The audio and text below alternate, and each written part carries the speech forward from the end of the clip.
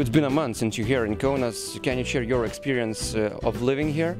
Yeah, so far it's just been practice and sleeping. Been going out to eat a little bit, and every restaurant we go to, the fans are watching the national team game, so I can tell they really love basketball. So you've noticed Eurobasket fever here in Lithuania. What about that? Yeah, as I said, every time I went out to a restaurant, every place had the game on TV, and everyone cheering and laughing and watching the game, so yeah, it's great. Zalgiris played some friendly games here in Lithuania, also in Italy. How do you find yourself with your teammates? I mean, connections and of course the relationships on the court? Yeah, it's great. They're all high-level players, so it's easy to fit in. The young guys helped us a little bit with those practice games in Italy, and now the older guys back, it's good to play against them. Yeah, and you also talked to coach Krepšininkas just before you signed contract with Zalgiris.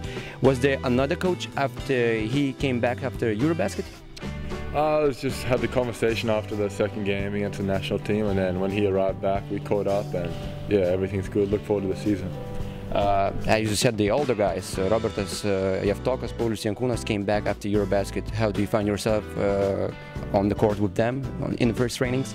Yeah, it's good. I mean, the young guys they're good to fill in the numbers, and they're going to be good in the future, but having the older guys back, it brings another level to practice, and I look forward to playing with them. Brock, let's talk briefly about you. When did you start playing basketball? What was those first steps in the basketball court? I first started playing when I was 7 years old, and my mom was my first coach. Yeah, so you are from the basketball family? Yeah, well, my mom played a little bit growing up, and so did my dad, so I've been in a basketball environment since I was a little boy. You have any siblings who play basketball as well? Yeah, I have a younger sister.